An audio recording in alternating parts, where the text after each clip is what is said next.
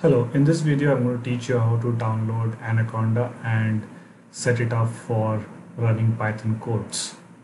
So first you have to visit anaconda.com. The spelling is anaconda.com. So once you visit this site, you're going to see download the Anaconda offerings here, and then you can download the Anaconda distribution. So download now. Now, before you download, please ensure you have at least 8 GB of RAM and i5 processor for Anaconda to work properly and smoothly. If you have anything below that, it still works. However, it's going to cause a little bit of delays or some trouble executing things quickly, right? So please ensure that you have at least 8 GB of RAM and i5 processor. Now, I know that processors cannot be changed so quickly. So the best thing to do is to upgrade the RAM to at least 8 GB or 16 GB if it is possible, right? So that way you will be able to run all the applications such as Anaconda, R, Excel, SQL properly on your laptop, or else some of these applications can get buggy or crashing very easily. Also ensure you have the latest operating system on your Windows. If the old versions don't work so well with the newer distributions. So yeah, that's some of the precursors there. Okay, so now that you know about this background, what you can do is there is a 3.7 version and 2.7 version. Previously, companies used to use 2.7 version, and the 3 version was unstable. However, now the 3.7 version is a lot stable and it's a lot better, right? So you can definitely start using this particular thing. Okay, so this is for the Mac OS installer, right? There is for Windows also, right? This is for Mac OS, and there is for Linux if you are using Linux, right? There's nothing better than working on Linux with Python or Mac OS. But if you're on a Windows user, the installation is going to be very simple. What you have to do is Python 3.0 version. You can choose 64-bit or 32-bit based on your requirement, right? So if you do 64-bit, it's going to download this application. Okay, so once the application is downloaded, what you can do is you can click on the exe file and install everything. Once the installation is done, what will happen is you will see in my system it's already done, so you'll see this particular icon coming in, or it's going to be okay, I didn't place it on the desktop, but yeah, you will basically get this particular icon. So you can click on this to launch it.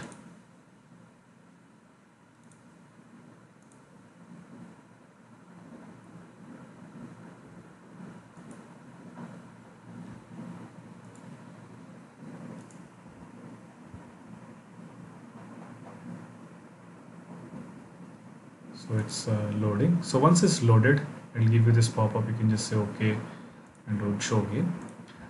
But you'll come to this particular browser. Now, just quick guide on this particular this thing. You have your environment, and this is basically your Python, which is installed. And by default, Python installs all the packages that you required for data science. Anything extra, what you can do is you can just go simply say not installed and look for the particular package you need to install, right? So for example, let's say I have H2O, or let's say Lime, and move this, okay, something else, Excel. Yeah, so there is a lot of R, XLSX, read Excel, and all of these files, right? So some of the things, some of the packages are not installed, but if in case you don't have anything available and something that I use during the courses, you can come to this particular say not installed and install it, right? Right now this is the installed one, and in this mostly all the packages such as NumPy, right? NumPy, Panda, matplotlib, right? All of these are available. So that's one of the things.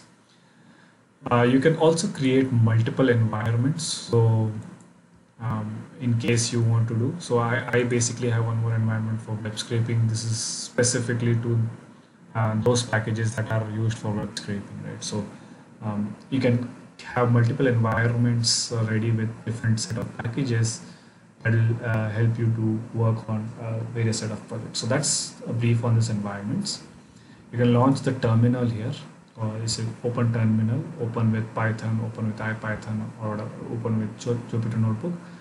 Open terminal is the one that you want to use to basically run this instance of Python within the terminal. Okay, going back to home, we're going to mostly be using the Jupyter Notebook, right? And with it we have VS Code, Spider, and these are again used for automations. But learning, we just go with Jupyter Notebook because it is inline coding and writing, right? So I'm going to say launch, and it automatically opens it with your browser. Now once you open this, what happens is that basically the file structure that you have under documents, not documents, basically under your this PC is visible here, right? So if I go to documents, right, just like I have within this place documents, I have all the folders that are present here within this particular place, right? So what this means is now is that I can create one folder here. Let's say I'll say Python course, right? And the same folder will now be visible here, right? So it's called Python course. Right now nothing is visible here. If you want to open a new code here, you can say Python 3 here, and it basically opens a code here. You can say first code and say rename. So once you do that, you can simply say import pandas as PD, run the code, and it imports a particular library. You can say 2 plus 3 and run the code, and it basically runs the code. If you want to add a cell below, you can say escape below, escape above. That's the thing. If you want to delete a cell, it's escape delete. That is escape dd, right? Escape dd is the command. If you want to see more of the shortcuts, you can say keyboard shortcuts and have a look at all the shortcuts that are available. I highly invite you to learn some of the keyboard shortcuts that are really important. So once you do this, what will happen is it will list the Python codes that are there within that thing, and it will also create a IPYNB file which can be used to share or save these Jupyter notebooks, right? The other thing is you can also copy and paste already have all the materials that are available, right? So for our use. So for example, in these classes we're going to use some of these.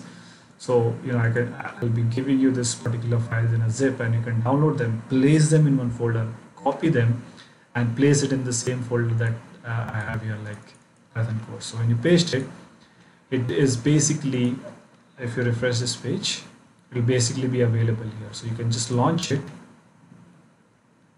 right?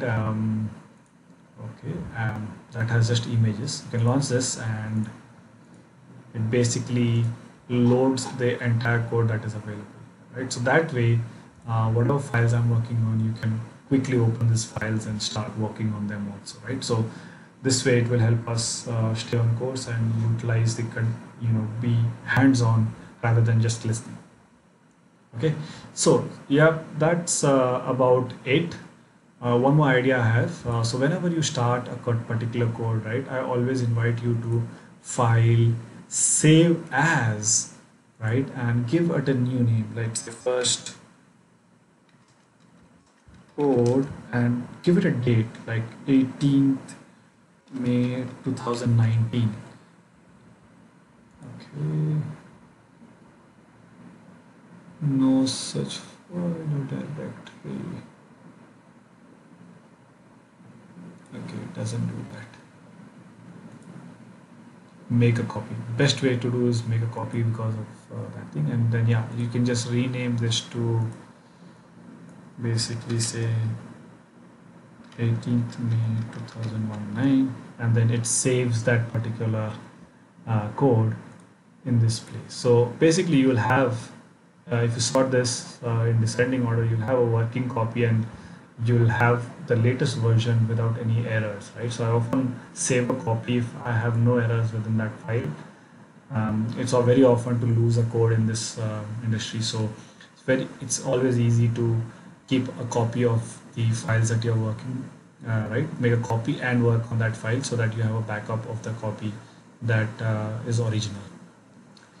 So yeah, so that's about it. Now, once you've set up this and are able to open a file, write some codes like this, we're going to then start the Python basics. So I'm excited to see you there in these sessions. Thank you.